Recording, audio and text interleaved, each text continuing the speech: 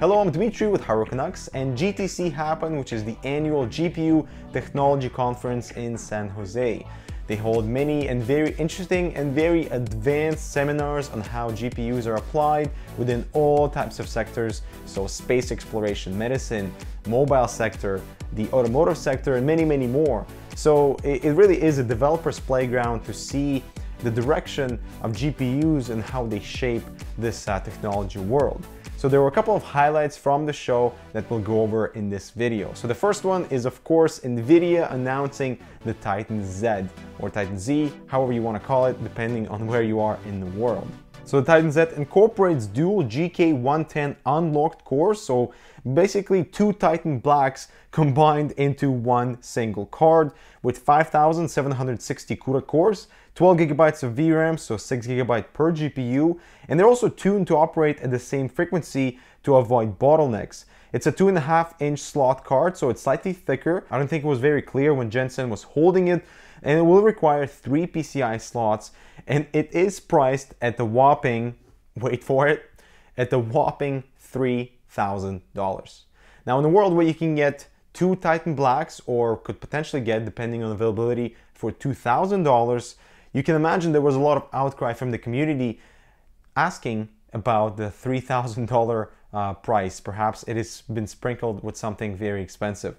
On top of that, NVIDIA is placing the Titan Z within their GeForce line, which is the gaming line. So I would consider this to be more of a computational supercomputer or micro supercomputer for your needs.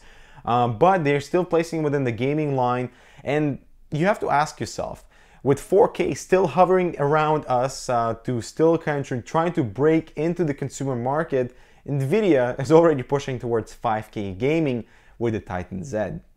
NVIDIA also announced their next generation graphics architecture, which is Pascal. It's codenamed Pascal and incorporates so many cool features like unified memory, so it's a shared memory pool between the CPU and the GPU.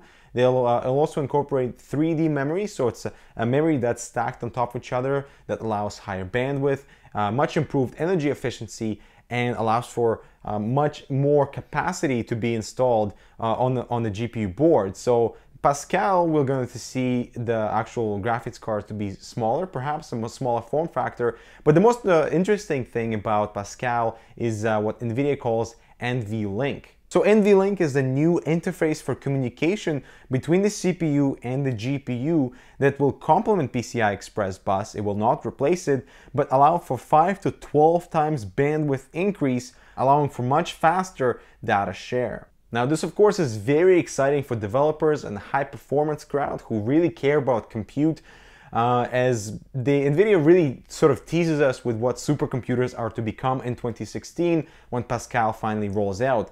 But this doesn't mean that NVLink and Pascal are not totally out of the consumer world, as NVLink as a concept would be ideal and really perfect for SLI configurations. As if you think about it, it will reduce bandwidth and will allow a more seamless communication between the CPU and the GPU, potentially allowing that unleashed performance for gaming in SLI systems. Oculus 2 also made an appearance at GTC this year, where they're showcasing DK2, the development kit 2, and from what I can tell you, it is a much needed improvement over the DK1. You now have a higher resolution display, so pixels are still visible, but you can now really focus on the graphics of the game rather than checking out the grid lines between pixels.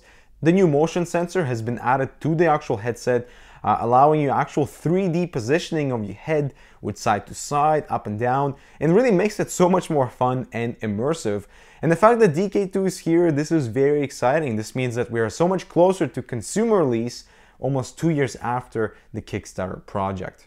Another awesome thing we saw at GTC on the floor was Lenovo's entrance within the North American market with Lenovo S9 Smart TV. Now, Lenovo is not very popular with the North American market when it comes to TVs, but they're huge in Asia. So they're really storming the market, the North American market, with this awesome Smart TV incorporating Tegra. So this integration of NVIDIA's Tegra K1 SoC comes in the form of a smart card or a module that you plug into the television at the back. And since it's an actual system built into this smart card, it features Android 4.4 and has the power to play all of your Android games right from your couch. Lenovo will include a controller, plus there's a wireless remote for navigation within the smart menu. And the fact that Tegra 1 is being integrated into smart TVs is great, so giving us the extra power to drive Android gaming off your couch. Of course, there were also many cars on the show floor featuring TK1 integration within the automotive industry for self-navigation, smart assist, and many more applications. So out of all of these announcements, which ones did you find most interesting or gulp indulging? Because I know the Titan Z price tag, as it was announced on Twitter, it was exploding. So let us know how you feel about that. Don't forget to subscribe for more similar content, and we'll see you in the next one.